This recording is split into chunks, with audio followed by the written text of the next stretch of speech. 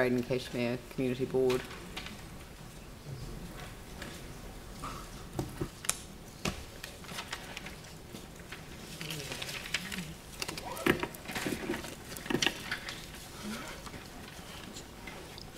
Kia ora tātou. I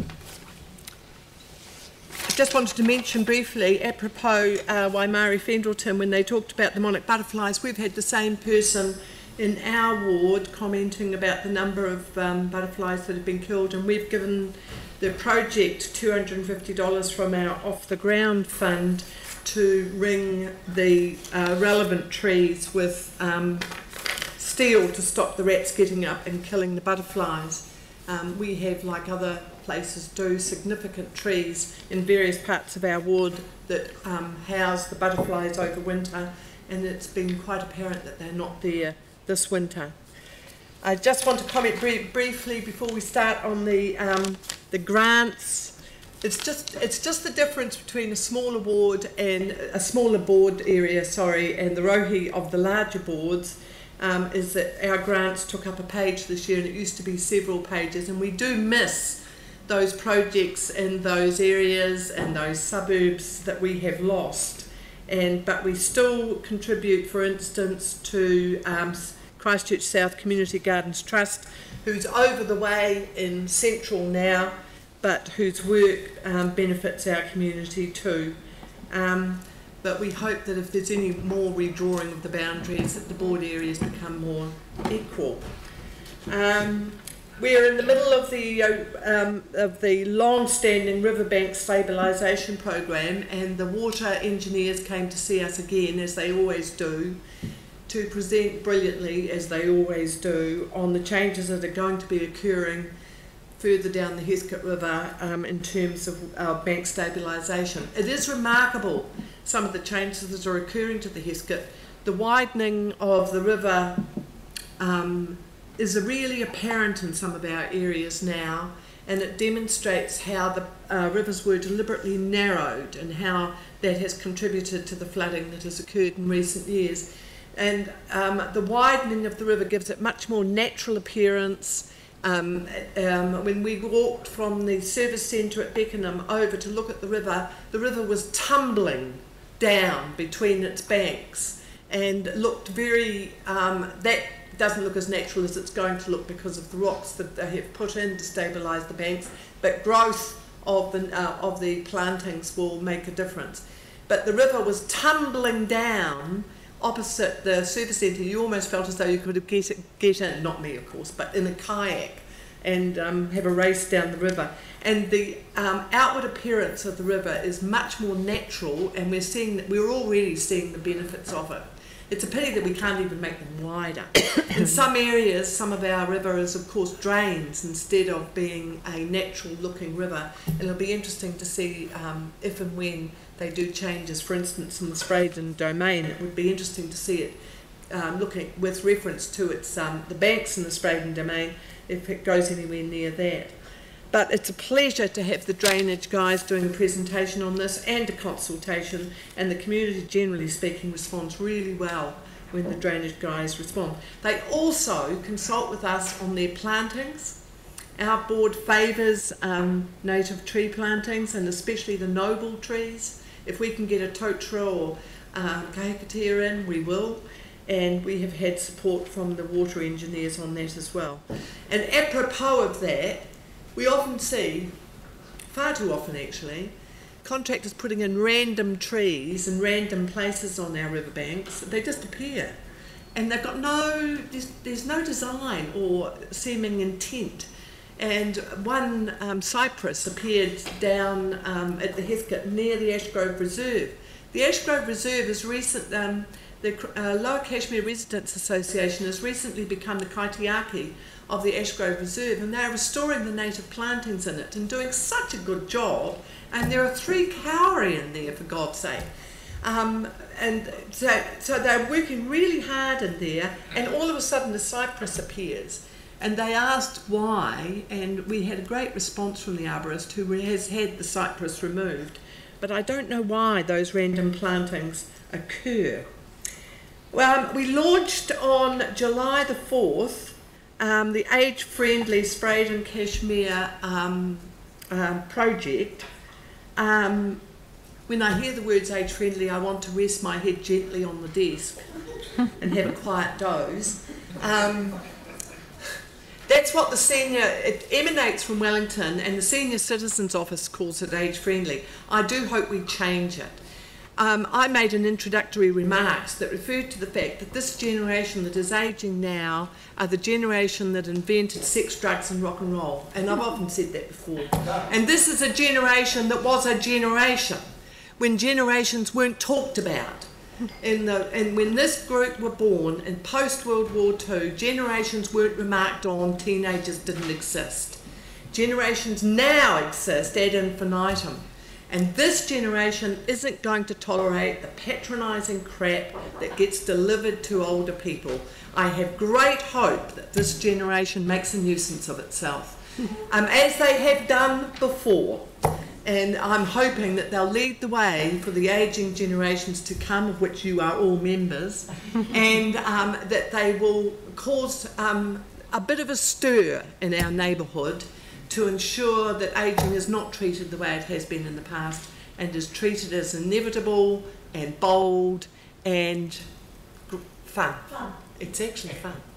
And I can tell you from first-hand experience. So we did have we had Diane Turner from the Senior Citizens Office and Simon Templeton from Age Concern and Helene Mountner presenting to the audience, but I'm hoping that, and they did a great job, and it was great to have them there, but I am hoping that the group, when it's convened and starts at work, starts to think adventurously and with excitement about the ageing. And just apropos of that, yesterday and there were people there from here, the Housing Network had Kay Saville-Smith speaking about the ageing and rental properties and the decline in home ownership from the beginning of this century, 2000, to now is startling, and it's most startling in the 40 to 45 age group area. So the housing issues, thank God the Christchurch City Council of all local bodies leads in talking about housing and social housing, and I'm really personally very grateful for that. The Spreydon-Cashmere, we used to have, for instance, an event in Barrington Park, but the staff recognised, and the staff recognised this before we elected members probably, that it no longer looked like an event that was led by the community and was supportive of community development. They recognised that the people who participated in this event were becoming increasingly commercial, and there was no longer groups of people enjoying community development. So we've canned that particular event, but asked the community to think of events that they care about and that would support community development in their area. And to support that, the community development staff have a Get, Set, Go workshop to talk to community groups about community development and about event management. And we've had considerable success in, for instance, the Rowley community in developing the project around the basketball lights, and in making the Hoonhay Fiesta a much larger event, and the Rugby League has become involved, including the Pacific Festival, and the schools in that area have become involved, and the schools in that area have become involved because the cultural event that's held for schools is too expensive for them. It's too expensive for them. So they're developing their own program around Hoonhay Fiesta. And the community development team in our ward are working to support that energy and drive that's coming from the community. And we're finding it very, very interesting.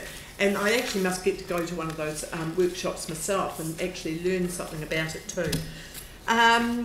The community board pamphlet is being developed after Mel's nagged for 6 years, I think, and we'll be going out with the second rates notice, and we'll no doubt, after people have sat down quietly on receiving their rates notice and might become more conscious in terms of reading something, will no doubt be taken up with interest by the people who receive it. And the final thing, on the same day as the senior citizens, as the age-friendly, we presented to Jeremy Agar of the Summit Road Society, and there he is, a very large cheque for $45,000 for predator-free. And we were absolutely delighted. Jeremy had a tear in his eye. He has worked so hard on this project. It was led by him. The Summit Road Society was originally a bit thoughtful about the effort it might take and whether they could find the financing for it. It requires really good statistical collecting. But on the weekend after Jeremy took the cheque off us for $45,000 for predator-free, there were over 200 people at a workshop at St Martin's School on how to become predator-free. It's a triumph in our area. I know it's a triumph elsewhere in Canterbury, but in our area we've taken this issue on at a personal level, and we are thrilled with the results, thrilled with the Summit Road Society, very proud of Jeremy's work and the work that he's put into the Summit Road Society and the wider community everywhere on predator-free. And there are some of the kids as well who got some t-shirts for a separate prize on drawing. Design a t-shirt. And they got separate prizes on the designs of their t-shirts about predator-free. So, and is that it from us? Yes, it is, I think. Fantastic. Tim, you'd like to move that, and Phil would like to second it? Just note, Leanne, our group, we didn't take up the time. You know, the time? We only took up our time. We didn't take up time. No. No. We were on punctual. You stopped at dead on 10 minutes. Thank you. But congratulations to the board. I just think going out and actually engaging with the community about how they can take control of things, it's wonderful. So really congratulations. Credit to the staff on that. Very much credit to the staff. Phil, Pauline. Carolyn, look, thank you for your report, and you touched on, I guess, some quite high-level strategic issues too, if it comes to older people and housing being unaffordable. And it's just how, and perhaps, and you certainly acknowledge that council have a strong history in that social house area. I'm just wondering, while I consider it, how in fact we have all this joined up, the work that our housing committee do, and Glenn was at the seminar yesterday too, and that the group, that the age-friendly group in Cashmere. And then, of course, what we really need is that, as Kay Saville said, is how in fact we make sure that the silos at central government level are broken down so that every government department is involved with this issue. Yeah. But perhaps that's something for future exploration, so we actually become strategic about this. Yeah. Pauline? I'm really concerned about this monarch butterfly business, because when it was first brought to my attention with the Everleigh Park issue, and I think I forwarded it to the appropriate board because we've lost Everleigh Park. But as a staff response, they could not actually 100% confirm that it was rats. Has your board asked those questions about what it actually is? The same woman came, was in our board area, and she is very firm that it is rats because the wings are left and the bodies are gone. Yeah, but even though, I know she gave me all those photos, but even though staff have come back and said they can't confirm that it is actually rats, so is anyone doing any more investigative work on this? Because it's not in our board. Yeah. So do they think it is rats? And the other thing is we need to get the feedback on whether the rings are actually working, and because it seems to be that it's city-wide. It is. So you've got Spreydon, you've got Everleigh Park and Burnside Park, just the three that have been noted. No, well, Beckenham Park's got a huge monarch butterfly tree with no monarchs in it this year. Oh. Yeah, rats don't recognise the ward boundaries. No, but what I'm saying is that, and it could actually be an aftermath of the quake as well, because we did have a huge rat explosion of population in the CBD, and they're probably moving outwards. There used to be a really big tree in the Burwood Pegasus area around that walkway around Lake Terrace Road, was a big tree there with monarchs in it. I don't know if they're still there. I think, Pauline, we should get a staff member who's just hanging around doing nothing. And no, I do. I but it would be nice to know, I'm just trying to work out with the chief executive, is there a committee that this can get a report back to, so that, I mean, there's a working group going on, so there's a working group within council, so it is being addressed. Okay, probably so, through ITI would be, the environment would be... We could have a monarch chair. Well, I'd be happy for it to come through mine. I'm quite Who's passionate queen? about it. Yeah. Okay. Okay. So is it possible to arrange a briefing for the ITI committee just on where the program's up to? Great, thank you. That'd be we have a park ranger in our ward who's been involved in this issue, and so it would be good to tap into those people who already have some knowledge. Like, which park ranger can you remember?